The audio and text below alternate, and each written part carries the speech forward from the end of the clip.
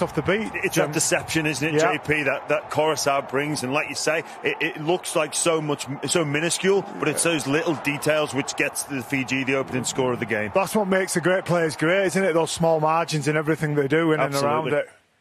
Masadiriki also, you know, the standoff half, he got the ball, showed the pass, got a little bit of space and put a brilliant kick through. Let's look at the Australian tries. Start with the 19-year-old Nanai's try. No, he's been doing this all season for the Cowboys, and this is why he's in the team, because he plays in the back row, but he knows his way to the try line. And Australia at this point in the game really needed it. They were under the cosh. They were looking clunky. They couldn't find a pass. They were playing out the back. The passes were going just slightly behind the man, but they got the ball to the strike back rower on an edge, and he does the rest. And you can just see there, Kickout jumps upstream, doesn't he? You can see Tedesco just sniffing about. He generally comes out the back on that back run. The whole left-hand side defence starts sliding. Right foot step.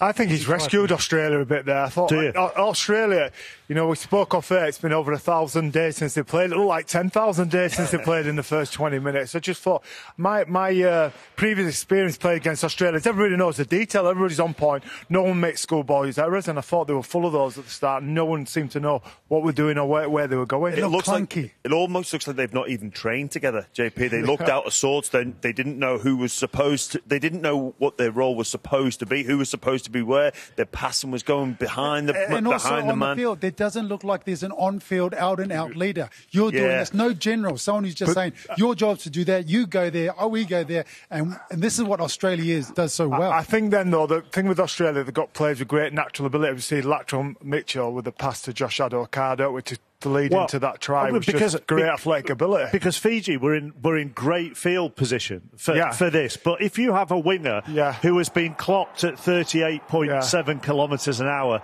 in the NRL, you always have a get-out, don't you? And Robbie said, whilst we were watching this, was like watching you in your pomp. Yeah, exactly. But I think with Latrell Mitchell, with his 6 players in front of 10 metres, there might be something on outside him, it seems that. I think he's guessing even I could have seen that.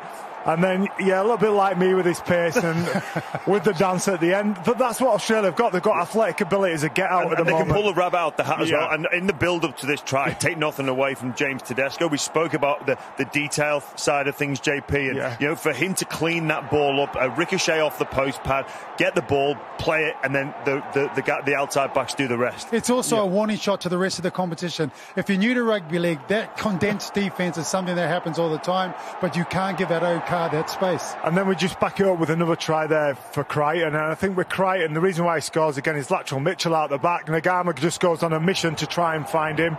That's what good players do. They put pressure on players around him in defence, even though they're not particularly doing anything. Yeah, he's not the dummy runner, so to speak, but he certainly attracts the defender in Nagama because he is such a threat with the ball. So you attempt to take his time and space away, but unfortunately, the consequence of that is you leave a gap for Crichton to run into. Yeah. And a challenge for Fiji is now Harry Grant on the field. You'll see him in the final set of that half. He jumped out acting half 4 times. He's going to put a lot of pressure on the big boys around the middle of the park. Any quick play the balls, Robbie, he's jumping out, and the Australian players will be learning to play with him as this tournament progresses. When Grant comes off the interchange bench, he quick play the ball, we're all going together. Let's look at some of the areas where Australia were maybe a little bit sloppy, or Fiji forced them to be a little bit sloppy.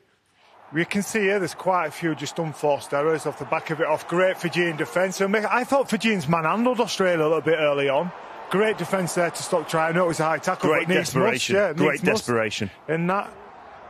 We see again. I got to admit, it seems like one of the smallest Australian teams that I think there's no one out there out and out muscling the Fijians. Yeah, Regan Campbell-Gillard will come into the team, I imagine, pretty soon. But I appreciate what you're saying, Robbie, because they do seem to lack that general, but also the big, powerful, direct running football that we're so accustomed to seeing with this Australian team. But I think as you're watching this, people are just off the detail, just not quite there, right? Yeah. And then when they make a break, there's lots of Fijians there defending. They're playing with heart, spirit, desire. They should be commended for making this a game, I believe, Fiji, off the back of what, a 50-0 loss the week before. Absolutely, JP. Australia looks really rusty. They do. They look like they need time on the ball and time in hand. And we're all wishing he scored that try, wasn't we? As he went through there, just please score that. Again, another error here. That's what I'm talking about in so many ways. From Fiji in particular, just It's nearly there. We saw it with Fiji last week. They didn't like the conditions. Maybe we're seeing it with Australia. You've got to get acclimatised. This isn't Australia in the springtime. You're telling me. I was there on Monday as well. Yeah, God, culture shock for you if ever there was, James.